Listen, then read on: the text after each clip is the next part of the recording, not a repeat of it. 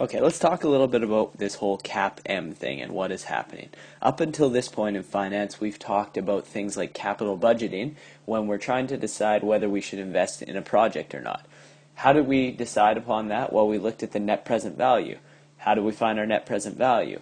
Well, we basically just took one discount rate and said, this is kind of our company's cost of capital, or what we expect to return on investments. So we're going to use that to discount our cash flows, and if we get a positive NPV, that's great, we should invest in the project. If we get a negative NPV, we shouldn't.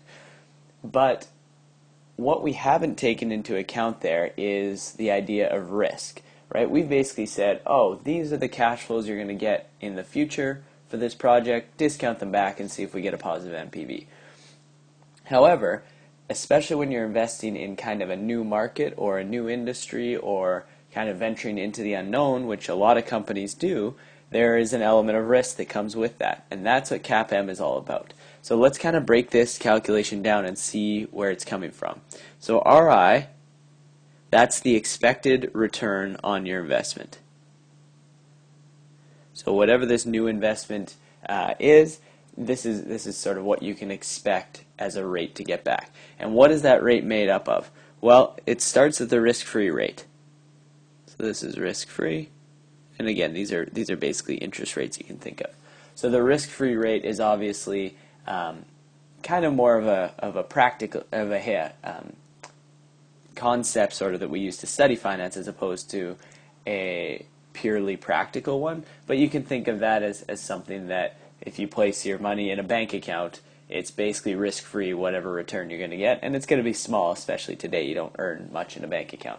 You could also think of it as like a GIC, so that's a guaranteed investment. You know the exact return, the exact rate of return, and the exact interest you're going to earn on it.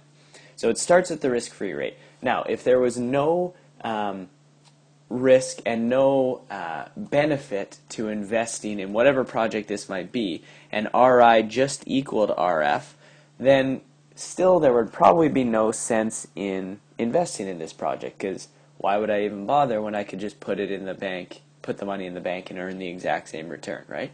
Investors want to earn higher returns with less risk. So that's where the second piece of the equation comes in. Let's look at this difference here. This is made up of RM, which is the return from the expected return from the market you're entering. So expected market return. So that means if, again, let's say Ford Motor Company, they're going to invest in, I don't know, hovercrafts or something, then there's probably a large potential return on investment in that industry or in that market. What we want to know is how much larger is that return than the risk-free rate. So you see risk-free is here again, and we're taking the difference. So this difference, you can think of this as sort of a margin, or the difference between what I can earn in this market versus what I could earn by just putting the money in the bank account. So that's why we take the difference there. But of course, with every increase in return that investors can expect, there's got to be an element of risk. And that's where beta comes in. So beta is this measurement of risk for any particular investment.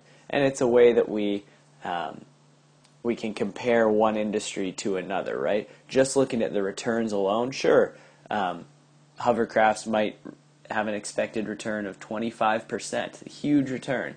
But another company investing in surfboards may only have a potential return of 14%.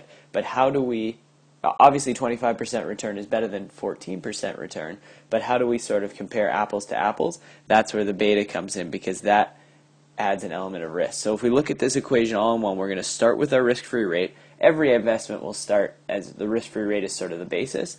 Then we're going to add on this risk margin, we'll call it, the difference between what we can earn in this new market versus the risk-free rate. But that's going to get multiplied by a beta, which, again, is basically a percentage up or down that either devalues that risk margin or increases it based on how risky the investment might be. So hopefully that gives you a better idea of what CAPM is, capital asset pricing model. Again, you're looking at investing in some capital, and rather than just looking at MPV straight up, we are adding an element of risk to the return that we might get. Hopefully this helps a lot. You can always email us more questions, info@arnoldtutoring.com. Thanks.